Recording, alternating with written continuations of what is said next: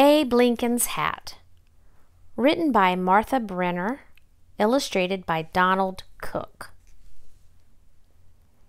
Abe Lincoln didn't have much money, but when he became a lawyer, he wanted to look his best. He bought a long black coat and a tall black hat. Every day, Abe wore his hat to his new job. People noticed the tall man in the tall hat. He was friendly to everyone. When they needed a lawyer, they remembered him. Abe lived in Illinois. His state was mostly wilderness. Then more and more settlers came. They built houses and farms and new towns. Sometimes they didn't get along. They argued over land, animals, and money. Lawyers like Abe could help people settle their arguments. They could help people get a fair trial in court. Abe Lincoln was a smart lawyer. People came to him with all kinds of problems. He helped them all. But he had one problem himself. He forgot to answer letters. He forgot where he put important papers. A good lawyer cannot forget. Abe wanted to be a good lawyer, but he was not a good paper keeper. What could he do? Abe had an idea. His tall hat. He could push letters deep inside it. He could stuff notes into the leather band. When he took off his hat, the papers would remind him what he had to do. The idea worked most of the time. One day, some boys played a trick on Abe. They tied a string across the street. They strung it way up high. Everyone in town could walk under it.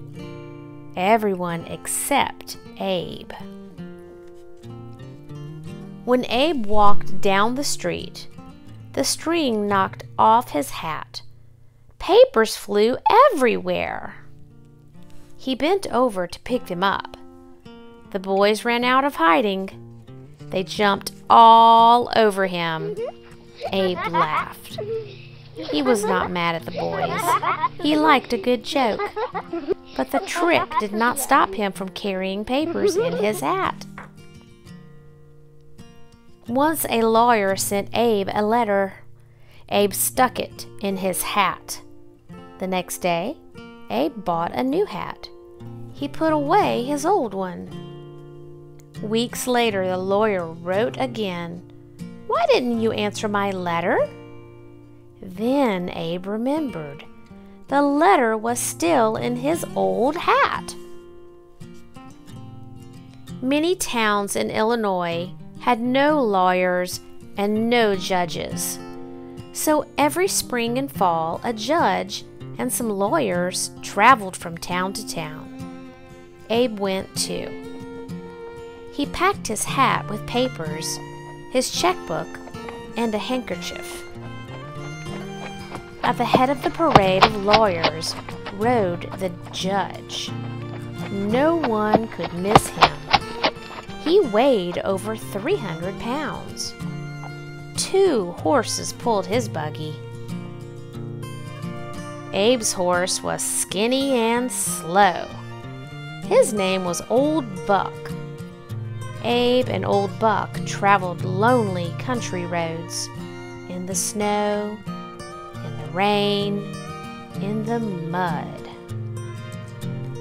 Traveling made Abe very tired. He dreamed of a soft bed and a good meal, but the lawyers had to stay at poor country inns. The food was bad, the rooms were cold, the beds were crawling with bugs. The lawyers had to share beds, except the judge. He had his own bed. Early in the morning, the courthouse bell would ring. Abe hurried to court. Pigs lived under one courthouse. Abe had to talk loudly over the grunts and squeals.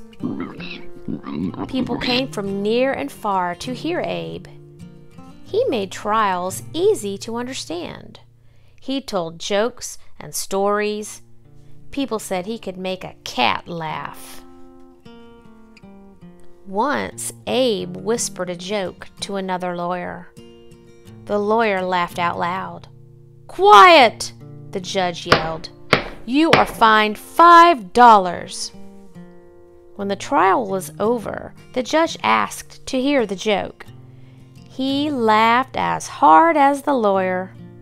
"That was worth $5, he said. "Forget the fine." At another trial, two men argued over who owned a young horse. Each said he owned the mother of the colt. Abe led everyone outside. He put the two grown horses on one side of the lawn. He held the colt on the other side.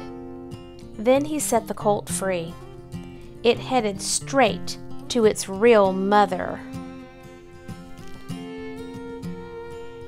One day, Abe got a letter. It was from Hannah Armstrong. Years before, Abe had lived with her family. Mrs. Armstrong cooked for Abe. She sewed up the holes in his pants. Now she begged Abe for help. Her son Duff was in jail for murder. Abe did not stick this letter in his hat. He wrote back right away. "Of course I'll help you." Duff had been in a big fight. It was very dark, but a man said he saw Duff kill someone. Duff said he did not do it. Abe believed Duff, but how could he prove that the man was wrong or lying? "How could you see in the dark?" Abe asked the man. "The moon was full," the man said. "It was bright as day." "Are you sure the moon was full?" Abe asked again and again. "Well, yes," the man repeated. Then Abe held up a famous book of facts. It said there was no moon in the sky at the time of the fight. No one believed the man anymore. The judge set Duff free. Abe believed slavery was wrong. His state had laws against it, but the laws were not clear. Many blacks were treated like slaves. Nance was one of them. She worked for a storekeeper who sold her to another man. This man treated Nance badly, so she would not work for him. Abe argued for Nance in court. Illinois was a free state, he said. All its people are free, whatever their color. The judge decided Abe was right. From then on, no one could be bought or sold in Illinois. Abe had saved Nance, but half the states in America still had slaves. In a few years, there would be new states out west. Abe did not want slavery to spread to these states. Abe tried to get elected to the U.S. Senate. If he won, he could make laws to stop slavery. He ran against Stephen Douglas. Douglas argued that each state should decide for itself if it wanted slaves. They gave speeches all over Illinois. Thousands of people heard them. Abe lost the election, but became famous. In 1860, Abe ran for president. Stephen Douglas ran too. This time, Abe won. Abe grew a beard for his new job. He took his family to Washington. At every train station, crowds cheered the new president. Abe was ready to make his first speech as president. He carried a cane, a tall silk hat, and his speech.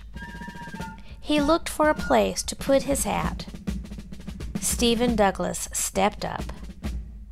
"If I can't be president," he said, "I can at least hold his hat." Abe Lincoln was a great president. He freed the slaves. He worked for fair laws. He helped unite the nation after a long war. But he never changed his ways. He always kept important papers in his tall hat.